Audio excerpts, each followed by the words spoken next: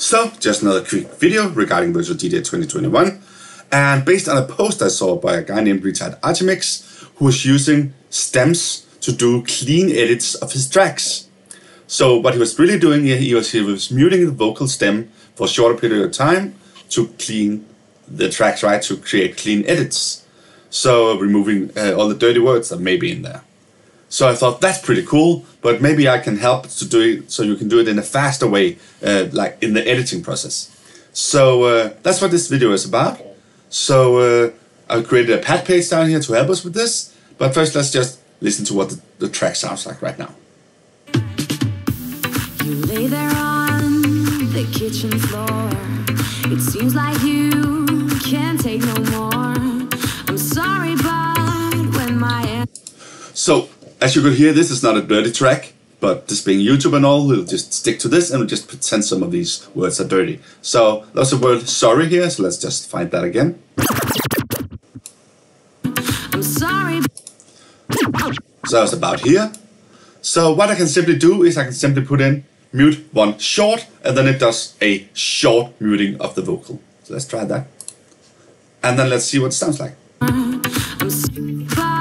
So it removed it a little bit late. So let's just find a better place for it. So this is a little bit before. So I can simply right click or shift click to remove this muting again.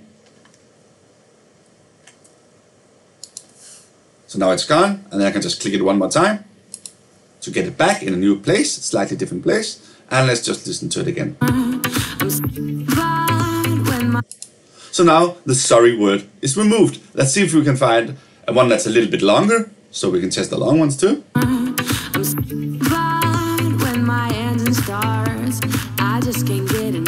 So let's say that just can't is also dirty words.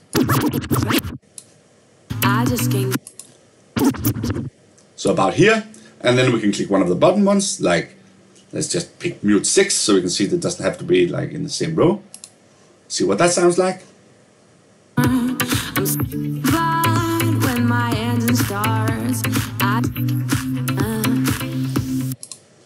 So it removed it for a little bit longer. And since these are actually also hot cues, you can also test it simply by clicking them, and it'll start from the muting. And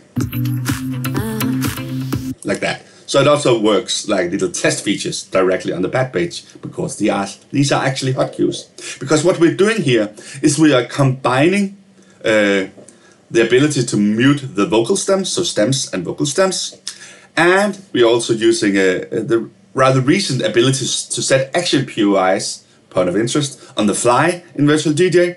And finally, we are also using the ability to have almost limitless amounts of cue points, right? So as you could probably see up here, it says Q26, stuff that I put in, and it says Q21. So that's Q21, it's using Q21, 22, 23, 24, 25, 26, 27, 28. But those are probably not in use, so I guess that's okay. So we're using cue point 21 to 28 to do this. So that's what it's actually doing. So let's look at the script for it here by editing here. So I have the pad page here, mute vocal POIs, and I just have stuff on 8 pads.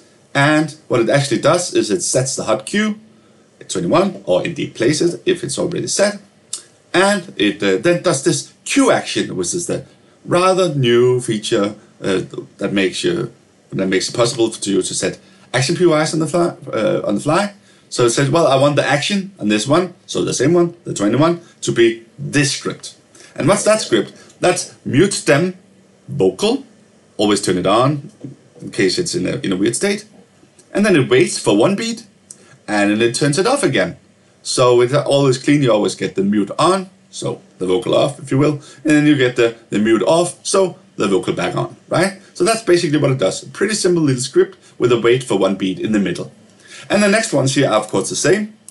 It's just with other action points so that you can have 4 of them at the same time. And then the bottom ones are also almost the same.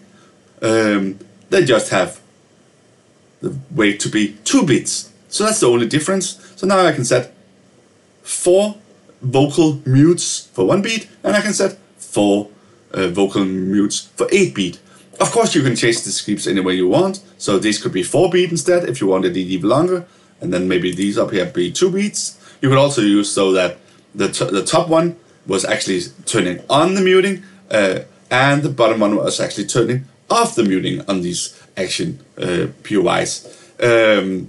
So you decided the length yourself on the fly by using 2 pads. That would be another way of doing it, but basically the same thing. Also, that's a couple of things, right? First of all, you can actually see these as cue points. And that's because if we look at the result here, you can see that it has actually set 2 cue points down here. Q21, let's just look at one of them. And that's actually named Q21. So that might be a little bit confusing because you think it's a cue point, right? So it would be great if we could give it another name. And it could maybe also be great to make it invisible, maybe. That's also an option in here that you can choose instead of having colors on it. So that's another possibility, but we can't do that on the fly at the moment. So down here, you can put marker only or invisible. But right now we can't do that on the fly with this call. But I know that Script Guru, aka Logodoc, is working on something to make it possible to set that on the fly also. So it could either just be a marker or it could be totally invisible. So that may come at some point. But for now, this is just setting up to 8 little cleans, little vocal cleans on your track, and it's doing it pretty fast. And also, maybe more importantly, of course, since it's actually action points, it's actually POIs, it sticks. So if I unload the track and I load the track again, they're still there. So if I play from Q.4 again,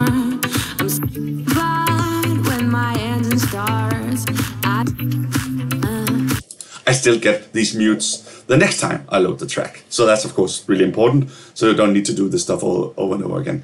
So this was just a little video based on the post, like I said, from Richard Artemix to do this kind of vocal muting using stems in a fast way, so the editing process gets fast.